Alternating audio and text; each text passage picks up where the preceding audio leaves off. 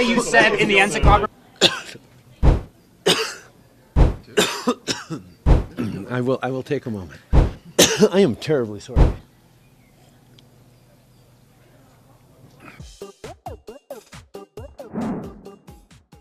Yesterday you said in the NSICOP report that you have concerns with what the committee had done. Can you outline what those concerns are?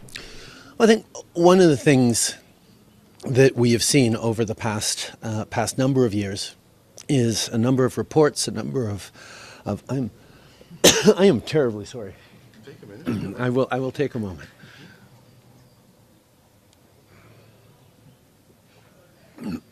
Step away. Yeah. You need to.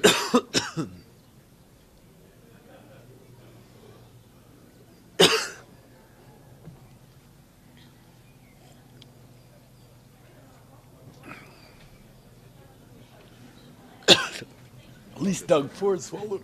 Sir, come over here. Get out of there. Sorry.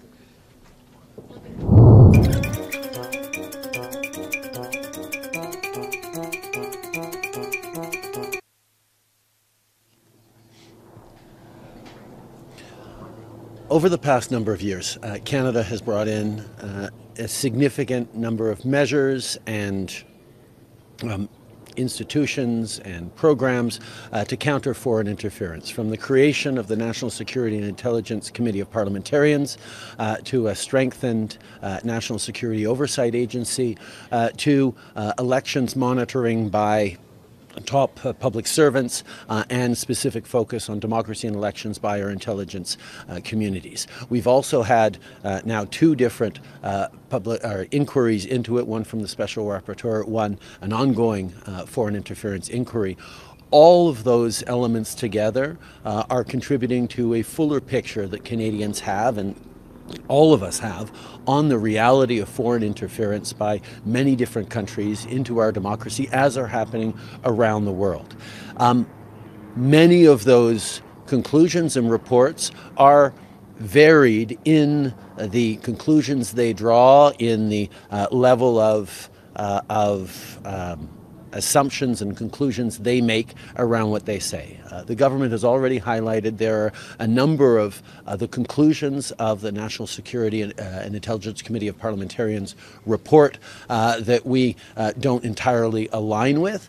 And that actually is demonstrated by the fact that two party leaders, both Elizabeth May and Jagmeet Singh, who read that report in its entirety, come to differing conclusions on the interpretation of what it means. That demonstrates that there is a certain amount of responsibility that party leaders have to engage with this, which highlights that the decision by the Conservative leader and the leader of the official opposition to not get a security clearance, to not choose to even read the unredacted report before engaging in political attacks and oversimplifications is not responsible leadership. So we're going to continue to engage in a responsible way on this very, very important issue, and we thank and support the work done by NSICOP, even though some of the conclusions, as was highlighted by Minister LeBlanc, are not conclusions that we draw